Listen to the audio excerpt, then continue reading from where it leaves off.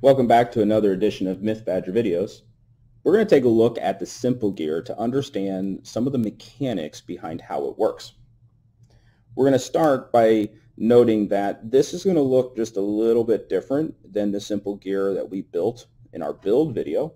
And the reason why is that we have put a 60-tooth gear here so that we have two 60-tooth gears connected directly.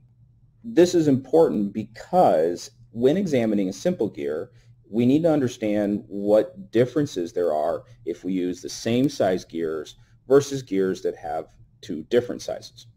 So let's go ahead and get started. First, we need to identify our input and output. Now, input is going to be the gear where we put power into the system. And the easiest way we put power in is through this handle. So when I put the handle on this gear, this becomes my input gear, which makes this my output gear. We also may refer to this as the drive gear and the driven gear. And we can also look at it in the shaft. We have the input or drive shaft, and we have the output or driven shaft. So several different variations on the terminology that we could use, and it's important to understand all of them.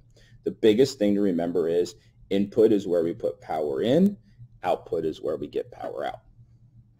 Now let's take a look at the speed and torque. Now speed and torque are inversely related.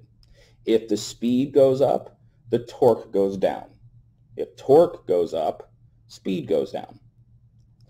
That's going to be important for this next piece. I want you to watch, and I've marked with yellow pieces of paper on the gear so that you can see how much it actually rotates. As I turn this, I want you to make a prediction. Do you think that the output gear will turn at the same speed or a different speed compared to the input gear? Make that prediction, and then let's see what happens.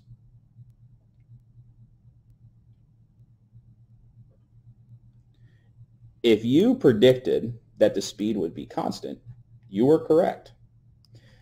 The reason why is that our gear ratio with two of the same size gears is going to be 1-to-1. And anytime we have a 1-to-1 ratio, the speed and the torque are going to remain constant. Speed is the more easy one to actually see. Since they have a 1-to-1 gear ratio, that might also be useful when we predict what happens when we change to two different size gears.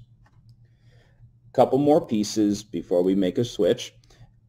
The flow of power refers to which direction this system can go if I move this handle.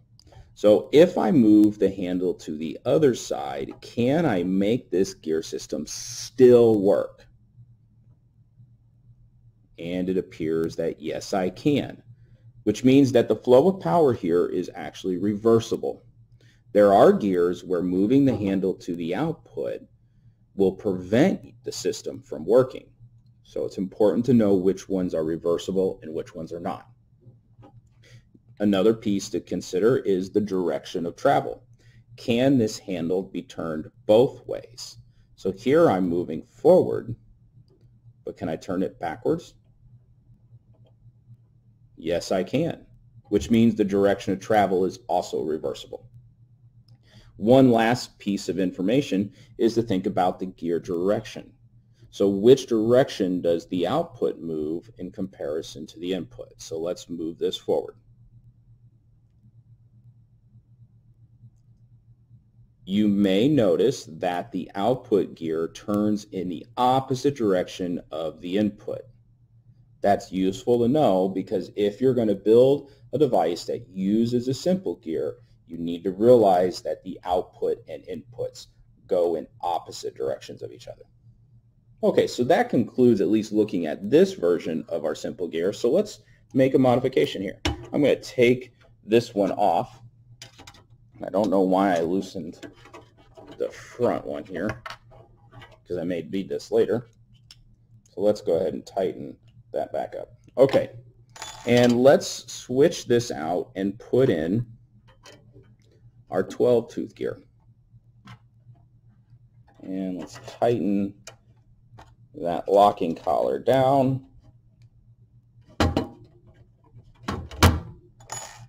Okay, now let's see, I'm just going to start turning this, and I want you to see how many things you see that appear to be different than what we saw when we had both gears the same size.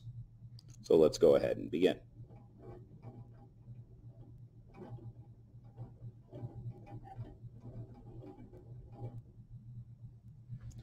So before we look at what's different, let's look at some of the things that are the same. We notice that both gears now still turn in opposite directions. We can see that it is reversible.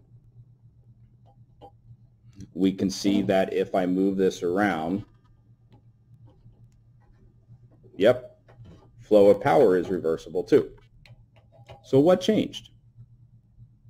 If you were thinking that what changed is the speed, you made an excellent observation. In this case, my gear ratio is no longer the same.